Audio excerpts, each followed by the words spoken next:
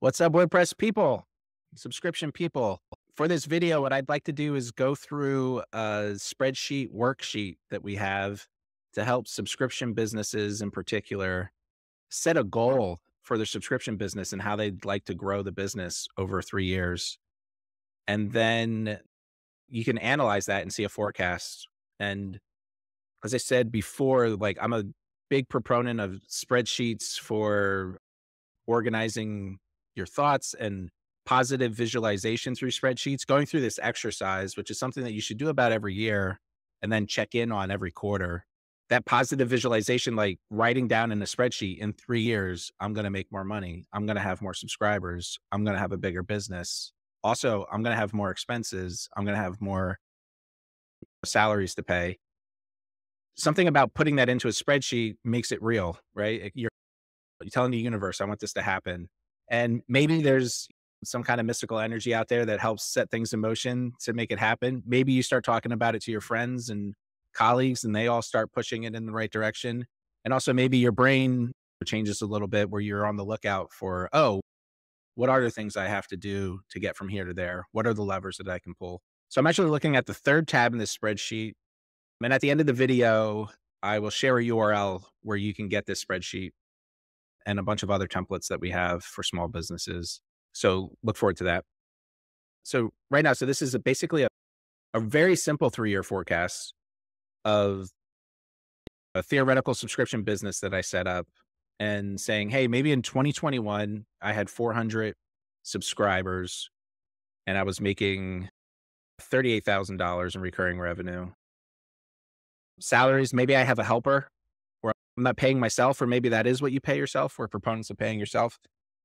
But when you're making this small amount of money in the beginning, it maybe isn't feasible. You just, all the profits become the money that you have left over. But maybe you have help that you have to pay $10,000 to. Maybe your expenses are low.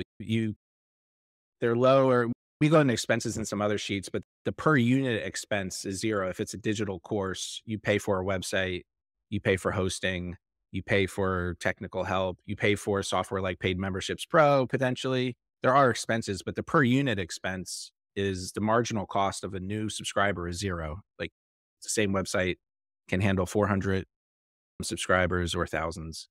And then, hey, you made $28,000 in profit this year with a 74% margin, and you have the goal to make over $100,000 in profit. And in the scenario I set up, I set some goals. So that's the goal that I set. And this spreadsheet then throws it in to this format. So you can visualize, like, what does that really mean if I grow from $38,000 this year to, if we look at this column, to $194,000 in revenue, almost 2,000 customers in year 3. What does that actually look like? So let me dive into the first tab that sets this up and we'll go through the exercise and hopefully it'll make more sense. So if you go to the first tab, we call this baseline. So this is your starting point. So if you have a subscription business already, where are you at? How many, it says units sold here, but how many subscribers do you have? And what are they paying you? This example is based on annual. You would have to adjust this for if you had monthly subscribers. You could just estimate what the annual cost, what's the lifetime value of a customer, something that we'll get into later in the open office hours.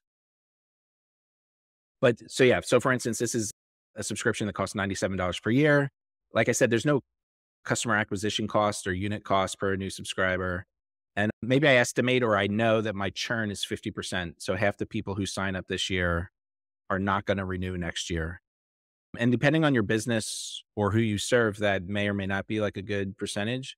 It can be dangerous comparing yourself to others. You can look for industry standards for this. But for example, our business has about 50% churn. Maybe it's like 40% the first year for Paid Memberships Pro. And we'd hear from other people like, that's really high. My churn is like 5%. And there's two things about that churn that's not really comparable sometimes. They might be doing monthly churn. And I can't do the math in my head now. We could do it quickly, but 5% per month monthly churn might be more than 50% per year annual churn. So make sure that you're comparing annual to annual, monthly to monthly. People might sound like a high number. And then the other thing is, like, a lot of our customers are small businesses, and we know that the small business failure rate is fairly high. So a lot of our customers who don't pay us in year 2 is my business went out of business. I didn't watch enough videos on the Stranger Studios YouTube channel to learn what I needed to know to be successful in my business. So now I can't afford to pay for software anymore. Anyway, I dove into that too much, but that's annual churn. And then how much revenue did you make? This is so the blue fields you want to change, these other fields are calculated. So based on 400 units sold at $97, you would have made $38,800.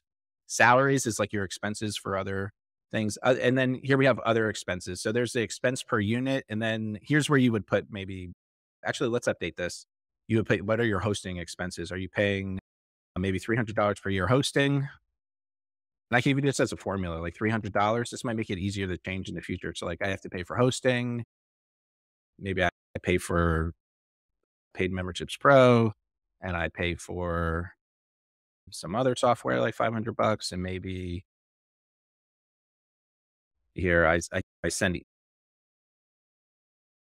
I don't know, it's just to file my taxes, a couple $100, and I don't know, some other business mentorship that I do, other things that add up to like $500.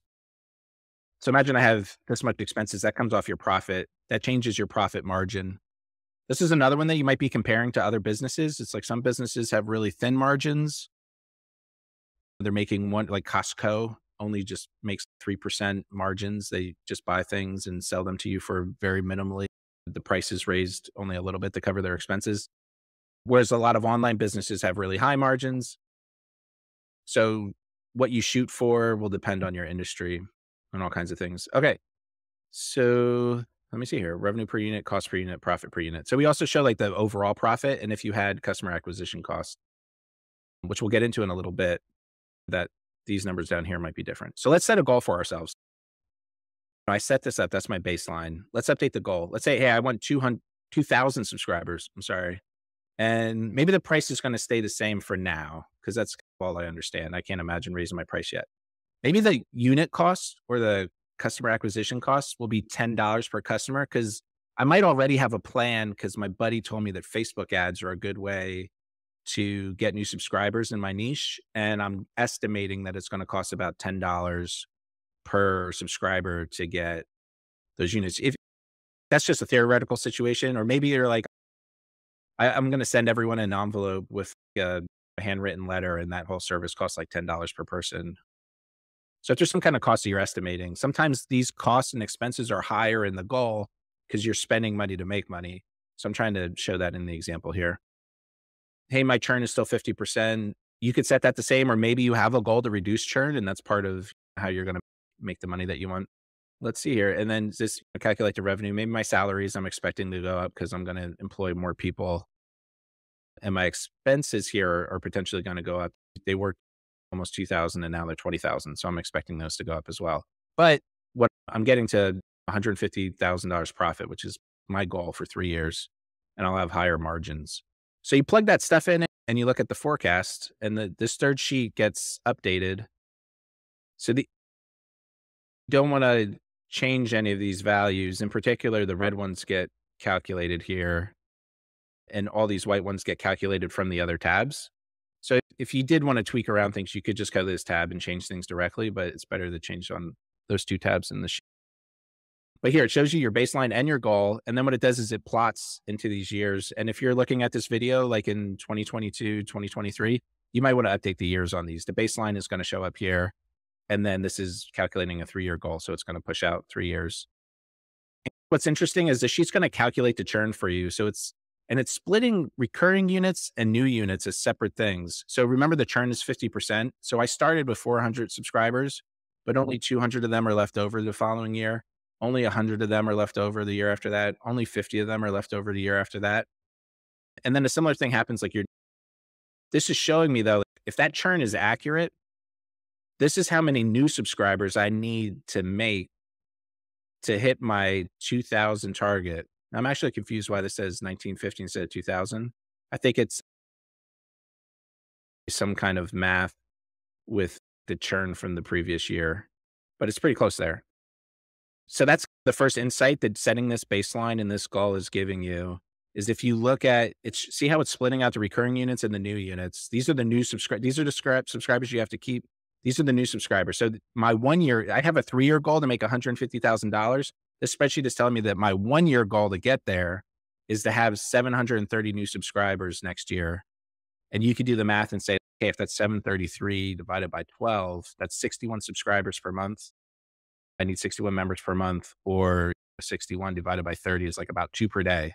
So this gives you your goal of like, hey, I need to get 2 subscribers every day in order to build up to enough to stay on pace to hit my goal. It's also showing you the revenue goals and also how to expect your salaries to increase and your expenses to increase over time. So this it does like a kind of dumb estimate of, hey, you said you want to get here in 3 years. I'm just going to divide it by thirds and make sure you get there. And yeah, so I'll just go over the notes again. These values are pulled in from other tabs. Excuse me, avoid changing the red cells. This forecast is assuming 3 years to hit your goal, but you could program a spreadsheet similar ways if you were thinking on different times. So, this is assuming like you have legacy pricing where existing users are charged the baseline price. And if your goal included increasing the price, that would be reflected in new customers. And the other thing you can do is you can fill it if you have multiple years data. And this is like one of the first things I would do is even just this part. You don't have to build this weird. This is a pretty simple worksheet, but even this you don't have to build. If you have a spreadsheet that has these columns and you just manually plot these things in here and you say, hey, this year I had this many subscribers, the next year I had that many. So you can calculate your growth rate. This is typically how my subscription is growing. Is it growing fast enough or too slow or too fast? Then you can, what do I have to do to make it faster? And those are the questions. And like I said, what are the levers you can pull? So imagine that I said my goal was to make 6 figures, and if I hit this target, I'll get there. But let's say once I do this, I go, wow, 733 subscribers. That's a lot of subscribers considering for the past 3 years, I've built up to 400. And for whatever reason in my niche, I don't think I can get that. So I'm like, hey, I actually don't think I can get that many subscribers. Like when I see it laid out this way, like 2,000 subscribers made sense in my head. But when I actually see it laid out and I think about it, it doesn't feel real. It doesn't feel obtainable. So I'm going to go back and update my goal and say, you know what? I think I can only get to like 1,000 subscribers realistically. There's only so many people in my niche, or I don't even know where I'm going to find these folks. If you update that number and you go back to the forecast, these numbers will update and you'll see that, hey, my profit in year 3 is only $67,000. That's not 6 figures. I need 6 figures to keep this business going and sustain my lifestyle that I want. So what you realize is this is the value of the worksheet is massaging the data. You say, okay, I'm not making enough. I feel like I can make 400 subscribers next year and maybe 700 the following year, but I don't think I can make more than that. So to hit my goal, another lever I can pull is the unit price. What if I change my pricing? What if I increase my pricing to 197? Let me see what that looks like. I go to the forecast and now I'm seeing, oh, that's even better. Wait, I'm at 162. It was like 158 before I have half as, this makes sense when you play it out, right? Because I doubled the price. I have half as many subscribers, but I doubled the price. So I get to the same profit that I want. Maybe if your unit cost is even higher, increasing your price is a better lever to pull than just trying to go after more subscribers. And this matters for every business, but this is the value of doing this in the spreadsheet form is you can think through these things, but there's like a real visceral feeling to doing this of like, oh, wow, if I raise the price, that's what I get. Or maybe you raise the price and you feel like that feels unrealistic. That's a doubling of prices. People are going to be bad at me. And you're like, I realistically think I can only get 150. But maybe I was wrong on the unit cost. I can get that down. And maybe some of these expenses aren't real, but you can massage these numbers until you get to the profit that you're looking for. So this is the value of using spreadsheets like this, worksheets like this, what I call positive visualization through spreadsheets. You plug in the numbers, you set your goal, and it tells you broken down into different pieces, different levers of how you're going to get there. And this is a good exercise. And after you do this, the good thing to do then is 3 months later, for sure, 6 months later. And I have the years, it's 2022 now. So really it should, if this is this year, but say, hey, in 2023, 6 months later, like, how did I do? Did I get 400 or 700 users? Are my expenses in line with what I thought they would be? Do I need to pay 2 people? I thought I'd only need 1. My expenses are more. And you can update the sheet to reflect reality as time goes on, or keep a copy of the sheet every year and figure out how you have to pivot your company in the middle of the year. Okay, I was actually, I learned that I can or can't get subscribers as easily. I learned that I can or can't increase the price so easily. I learned that I can or can't decrease my churn so easily. So based on what you learn over time, you're like, okay, the right way to get to my goal, my revenue goal, my subscriber goal is to maybe change a little bit. So if you check in on these worksheets every 3 months, that's what you can do. So thanks, that's helpful. Oh, what I said is you can grab this worksheet and others like it, including ones I'm going to show on the rest of these open office hours, by going to strangerstudios.com/budget-forecast-WordPress. And you'll see a sign up for our mailing list. And as soon as you sign up for our mailing list through this form, you'll get a link to these documents on Google Docs. And so that's a good thing to do, to grab these. And you can stay tuned to the newsletter to get more information about what Kim and I are doing in business.